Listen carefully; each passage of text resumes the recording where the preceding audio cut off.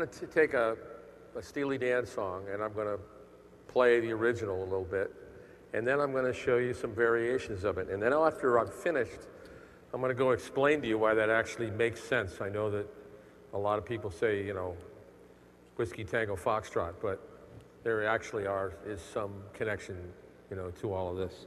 So let's see. You can never have enough guitar picks.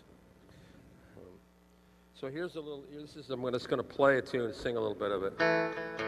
It's a Steely Dan tune called "My Old School," which was a song that we had a lot of success with a few years ago, and it's ostensibly a rock and roll song. So I remember the 35 sweet goodbyes with you on the Wolverine up to Annandale. Still remember the 35 sweet goodbyes. Find me with the working girls up in Annandale. Now that's a rock and roll tune. It's got rock and roll changes. You know, you set the guitar tone to sound like it's a rock and roll. But what would happen if you took the same song and you said, okay, well, I'm not a rock and roll guitar player. Actually, I'm a jazz guitar player. And, you know, instead of Elvis Presley and Chuck Berry, my heroes are John Coltrane and, you know, Dizzy Gillespie and Django Reinhardt, Charlie Christian. So how would I go about doing that? Well, first thing you would do is you would set the tone, and you actually would set the tone of the instrument. On the one hand, you know, using a very sharp sound here. So I guess what you'd want to use, you start off with a really nice mellow, you know, tone. So you'd just take the same changes that you would have in the song, but you would substitute different chords for them, because in music there are a number of ways to do that. So instead of a rock and roll song, you'd have something like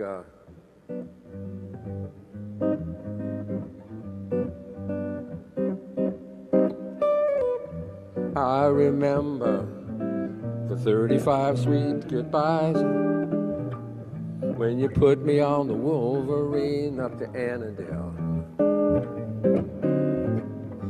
Still remember that it was quite surprising to find you with the working girls in the county jail. Now it's the same song, same lyric, but the approach is different. Now what happens if, okay, thank you very much. Thank you. Yeah, I'm in them jelly donuts, Red. Anyway, so what would happen if, say, well, I don't know anything about jazz, and I'm not a big rock and roll kind of guy, so, but I'm a country guy. I come from Nashville, and I do a lot of picking, and, you know, for me, it's not about that rock and roll crap. It's not about that jazz stuff. It's, I'm a picker, so.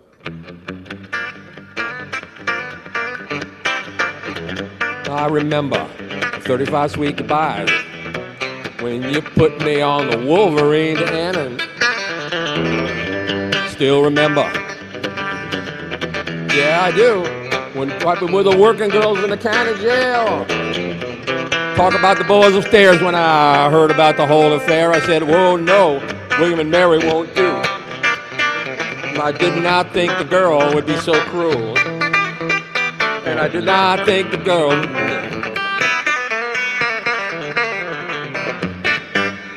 So it's a country song, you know. So that's what I like about music. It can be anything you want it to be. So how does that relate to anything? You know, it's fun to play the guitar, but how does that relate to the work that I do for the United States government? And the prequel for this will be, we're going to have a Q&A after, and the only prerequisites would be I'm not going to answer any questions about anything that's classified, and I'm not going to answer any questions about Barbra Streisand. Other than that, whatever, you know, you take your best shot.